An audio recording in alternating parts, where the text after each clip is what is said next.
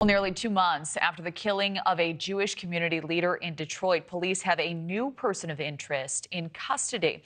But the deadline for investigators to charge the person or let them go is now fast approaching. NewsNation's Rich McHugh is live in Detroit. So, Rich, what more are you learning about the case? Hi, Kelly. So it's been 52 days since Samantha Woll was brutally murdered in the apartment complex behind me. It's been nearly 48 hours since a person of interest was arrested and taken into custody. Now, under Michigan law, they have 48 hours to arrest or release this person of interest. Police have not given us any details about this person of interest. It's been almost impossible to get information out of the police, but they did give us this statement from the chief. I want to read it.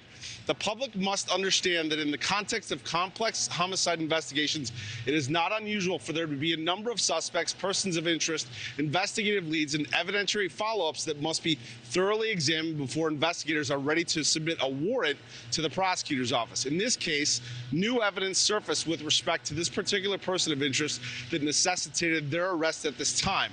At no time was the community in danger, as this person of interest was under continuous investigation. The person of interest was taken into custody within an hour of new information surfacing because investigators were familiar with their whereabouts.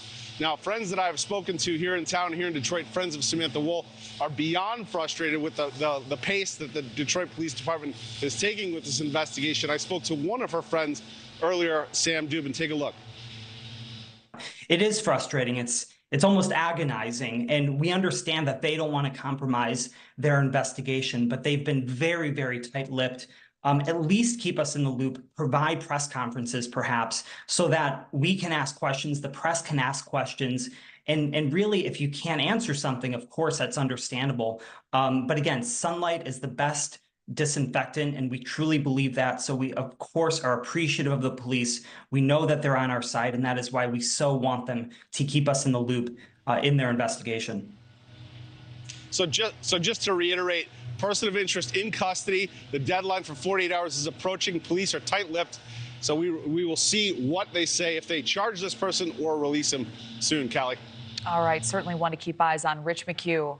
Thank you. Thank you for watching. Go to newsnationnow.com to find News Nation on your television provider. And don't forget to click the red subscribe button below to get more of News Nation's fact-driven, unbiased coverage.